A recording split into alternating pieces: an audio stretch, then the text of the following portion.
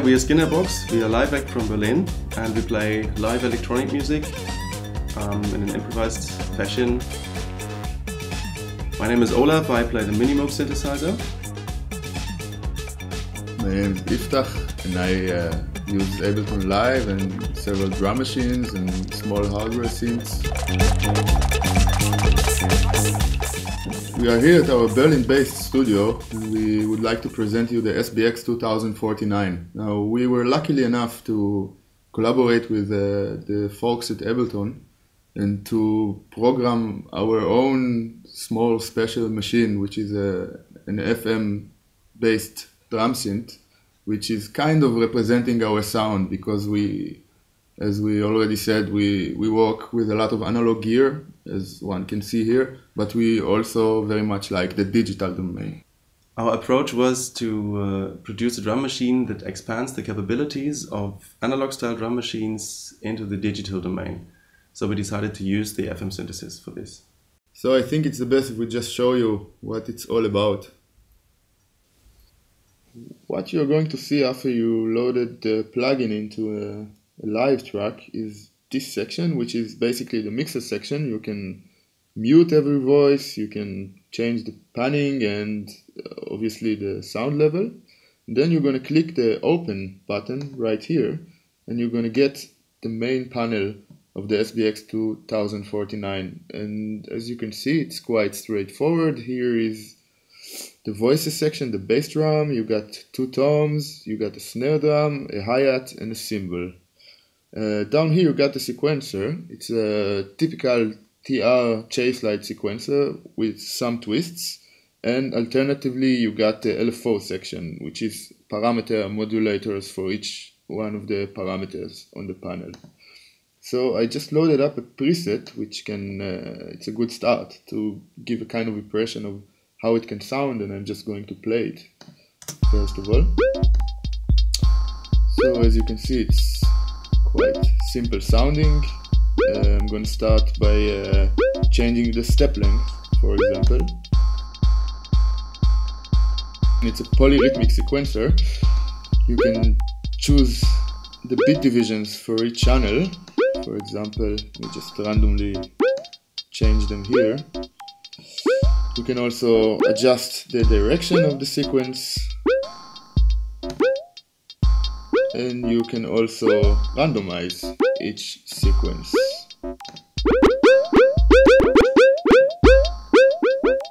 I'm going to give you now a quick impression about the sound engine and how to actually use it.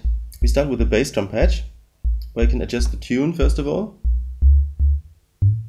You can see it's in a typical range of a bass drum, so this is a specified module. You have a drive that does the usual square distortion thing. Then you have the decay, all the usual functions that are applied to a bass drum. You have a pitch, which makes a small attack pitch in the beginning with the decay. You can see you can drive it very far, actually, far about all the frequencies. Then you have an overtones engine, which adds FM-wise overtones to the sound, which make it more digital, I would say, quality-wise.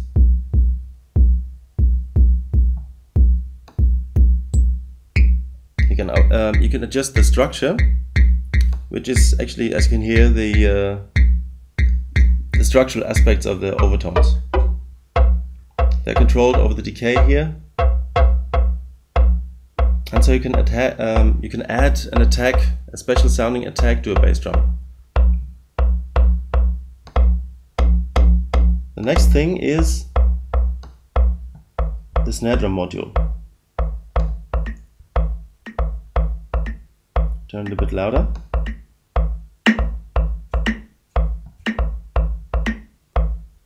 You have also like noise here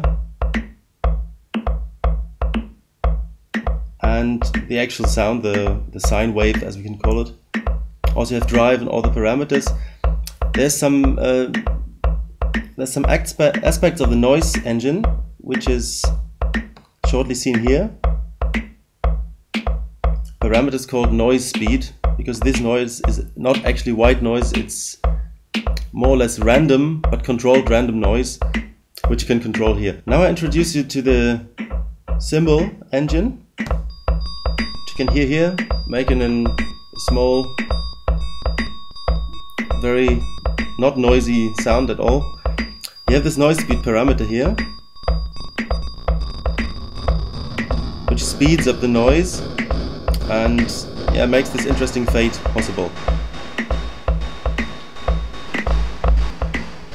Then you have a tune function, as in all patches actually, in all sounds.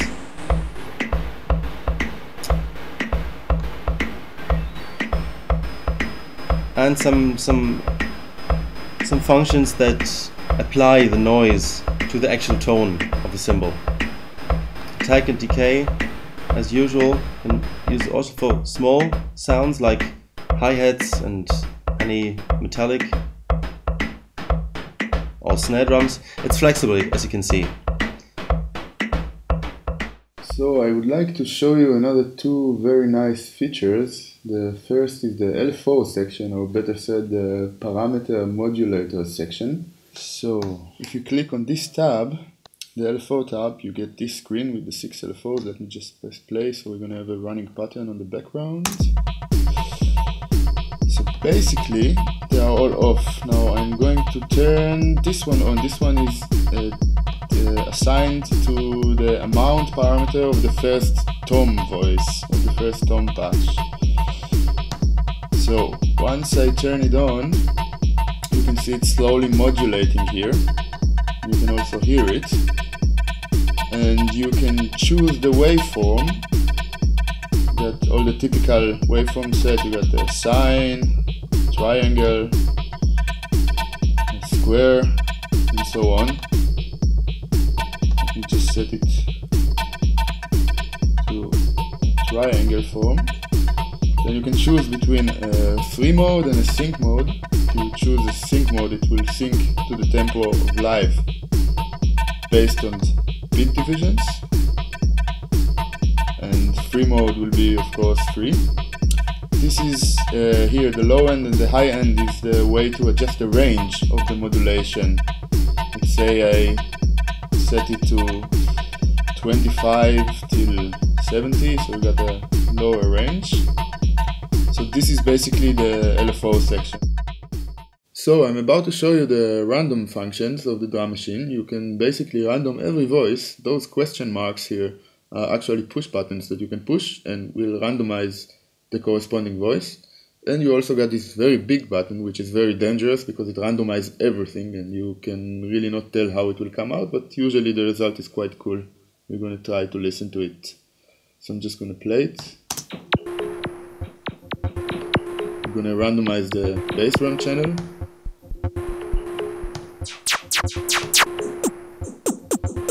You get the idea.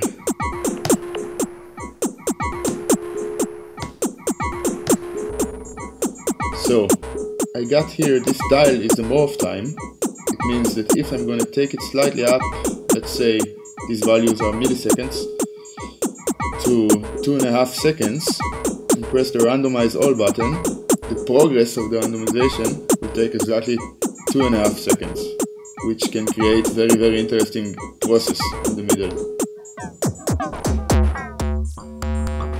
Let's try the same with a very long decay, let's say 10 seconds, which is the maximum.